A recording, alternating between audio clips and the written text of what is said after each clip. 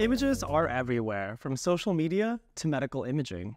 But how do computers see and actually understand them? Let's dive into the basics of image processing. This is video 14 out of 20 in our beginner series and introduction to AI. Now let's start off with the understanding about how images are simply a matrix of pixel values. Each pixel actually represents the smallest unit of an image and has a value that indicates its color. In this code sample that you can see in the first cell, I'm importing CV2, which is one of the most common libraries that we use for image processing in computer vision.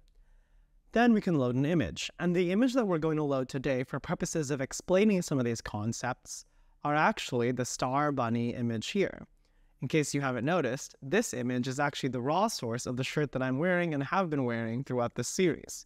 If you're interested, hit me up and we can definitely hook you up with some more Star Bunny merch. But diving right back into it, let's actually dive into what it means to look at the underlying image variable. As you can see, imRead is a function that is derived from CV2, and I save this actual image to that variable, also ironically named image. Now, if I actually print image.shape, what this does is it actually returns the underlying channels for our raw Star Bunny. And specifically, the way that those outputs are taken apart are that the first value will be the height, the second value will be the width, and then the third will actually be those different channels. And so what you're seeing here are that we have a 1024 by 1024 image, height and width, and there are three channels, R, G, and B. So let's dive a little bit more into what RGB means, and in specific, we'll study this by first looking and comparing the Star Bunny image when it is set to a gray scale, and then we will compare it against its raw blue, green, and red values. So first I'm going to import NumPy because some of these do have dependencies with NumPy. And now we'll run the CV2 function, CV2color, in two ways, saving the values to gray and HSV. And so you're seeing here that, again, it's keeping the structure, but when I cast it to gray, you actually lose the underlying third element because now there's no longer any RGB. There's only one dimensionality. Does that make sense?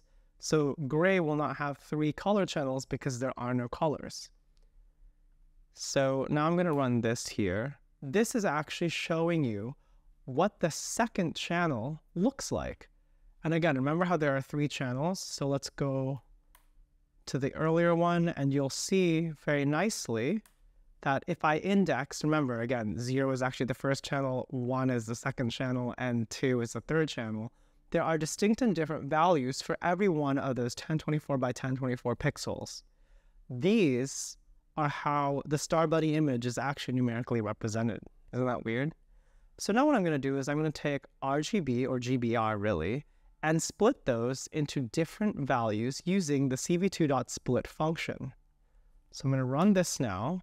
So basically, blue would have been the first, green, as you saw earlier, would be this channel, and then red would be this channel.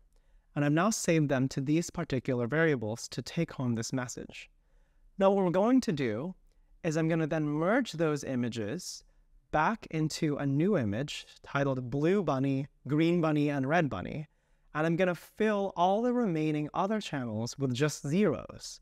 That way, only one channel is expressed. And then we're going to print using CV2im_show blue, green, and red bunny.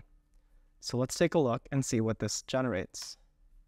So you'll see that this is actually what red bunny shows off. Interesting, no? Likewise, this is what green bunny shows.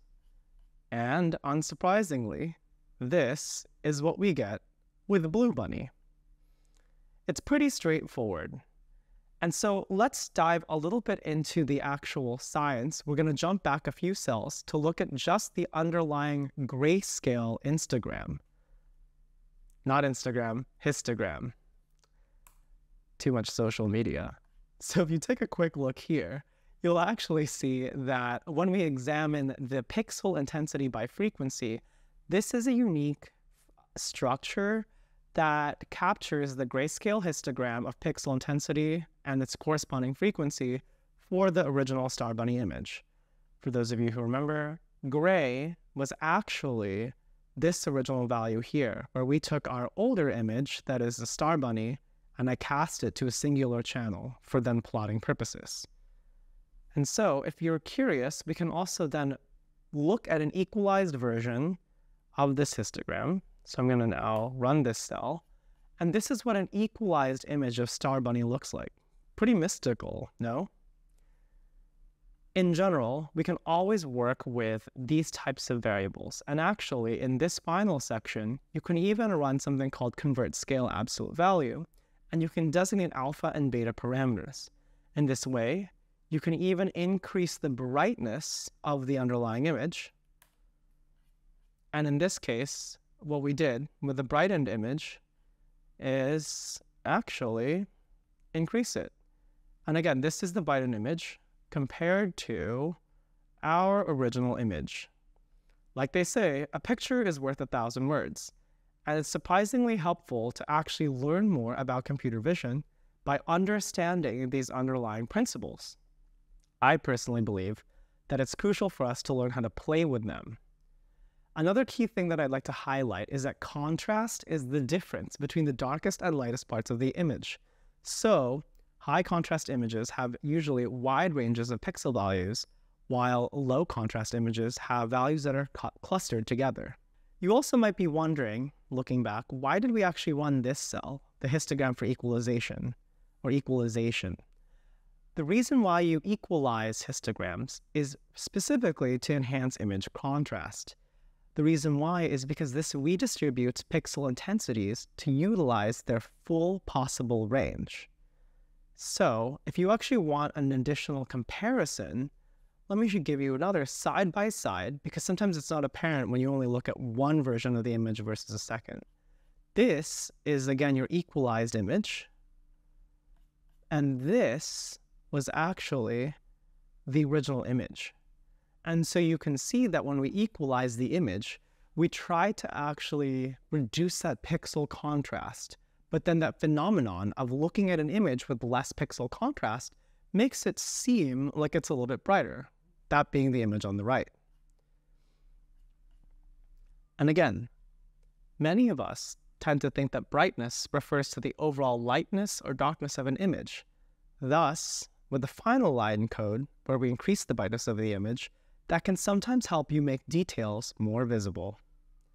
These are only beginning concepts, but if you're interested in learning more, and potentially even subscribing into my intermediate class, please feel free to hit me up or follow the website. This is video 14 out of 20 in our beginner series, An Introduction to AI.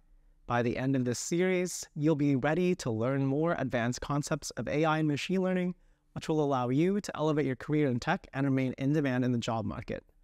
Understanding the basics of image processing is just the first step in the journey of computer vision. As you delve deeper, you'll uncover the magic of how machines interpret visual data.